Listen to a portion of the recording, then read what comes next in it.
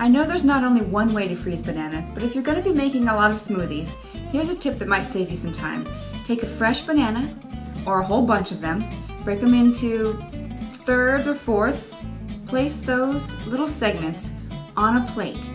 Put the whole plate in the freezer, and whenever you get a chance, take them off of the plate, put them into a bag, large Ziploc bag, just like this.